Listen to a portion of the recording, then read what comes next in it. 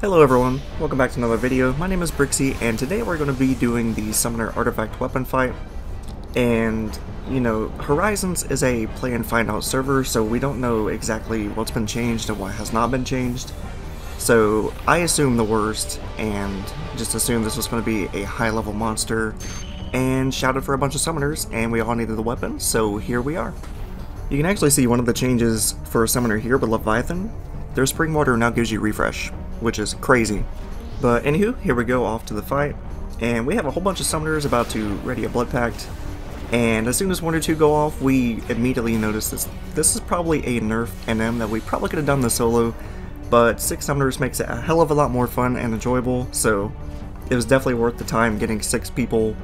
And I think this is the first thing on Horizons that I have pet burned. It's really fun, and I'm looking forward to hopefully maybe eventually joining like a pet burn link shell or something, just get a whole bunch of Beastmasters and Summoners, eventually Puppet Master if we make it that far on Horizon, and just plow through everything. It's so much fun. After we finish the fight, I head back to Winders to grab my artifact weapon, and as far as I know, all the weapons on Horizon, artifact-wise, have been slightly buffed. Not a ton, but like a little bit. And for Kukulkan's staff, originally I had MP plus 20, where on here it has MP plus 30 and healing MP plus 3, so pretty good bump up compared to what you would have available otherwise.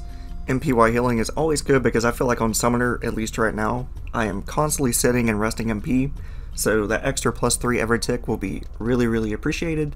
And that's going to be it for this video. Thank you guys for watching. If you enjoyed this video, feel free to leave a like, comment, subscribe, all that good stuff, you know, and I'll catch you guys in the next video. Bye!